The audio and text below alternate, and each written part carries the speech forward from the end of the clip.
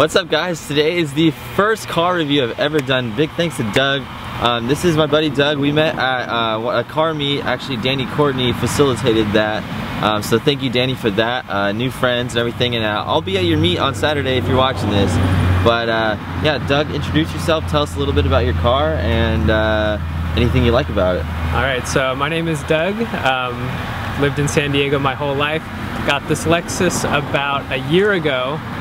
Definitely the best car I've ever owned, between just the quality of the interior, the reliability. It's cost me nothing to own in this first year. But yeah, I love this car. It's a big step up from where I started, which was a 1998 Ford Contour that I got handed down to me because my parents couldn't sell it.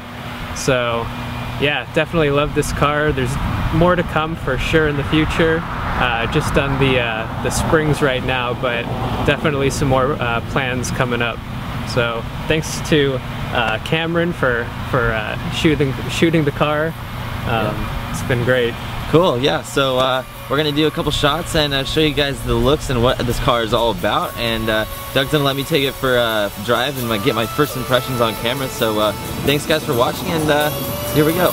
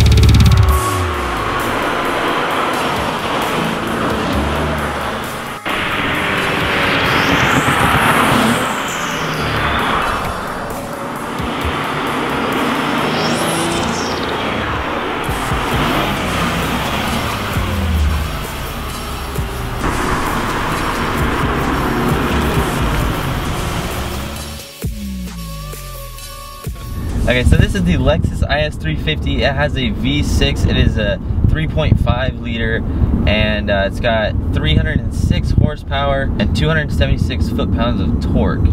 So it's just the right amount to have like the cross between daily, comfortable driving, and when you really want to get on it, it's there to have fun. So it's a very comfortable ride overall.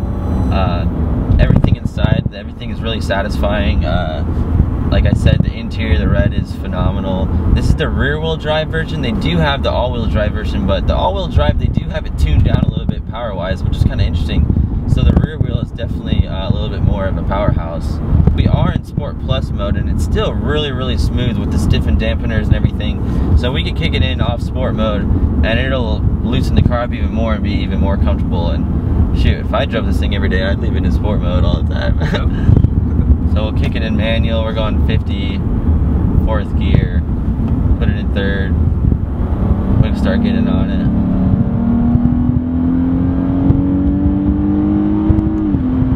Red line is so far. It's like it has such like long gears. It's so fun. Like you're like, oh, is it ever gonna get there? But you're like, yeah, it just keeps going forever. First main thing when you get in this car is the interior is like so on point. Like you get in, the seats just hug you. You forget how not as good your seats are in your car compared to these until you get in this. The red is just phenomenal.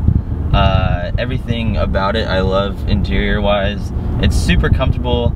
Doug actually lowered it like 2 inches. It rides perfect through the corners. It drives amazing. We'll get on it here in a second. We're just cruising around around, but I mean, as a daily, it literally does not get any more comfortable than this. I'm super hyped on this car. The gauges are really cool when you put it in sport mode. Yeah. When you put it in sport mode, it slides over and it gives you kind of the added sporty look, and it's really fun. The pedals have like a little bit of forgiveness, so if you do want to drive really smooth and not like jerk any heads back, even in sports mode, it's just like you like has that little cushion basically there, and you can really like drive just how you want to, or when you lay on it, it really reacts. So, all right, so we're in second gear, cruising 45 into a corner. The steering this car is glued to the ground, like major. The downshifts are perfect, really fun. All right, here we go first. Oh, it's 60. Just like that.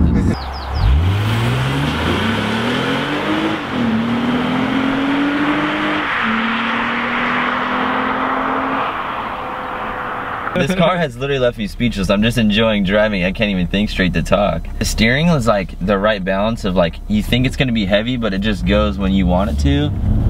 And it just makes it so fun to drive. And then you just put the throttle down and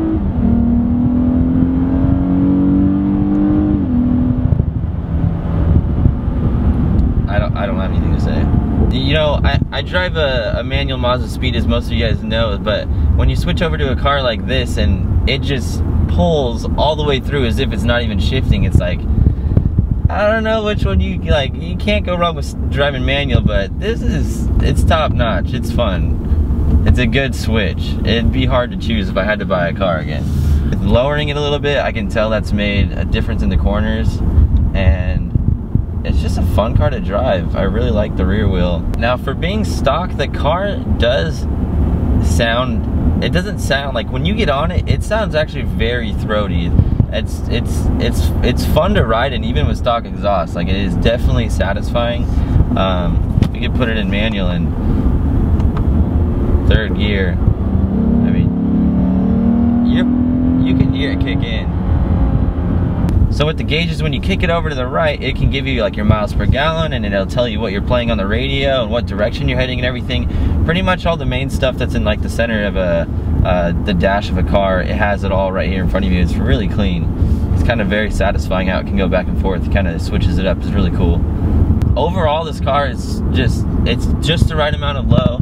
Hucks the corners, you're glued to the ground. All the gears are just the right length. Going between manual and automatic, super comfortable.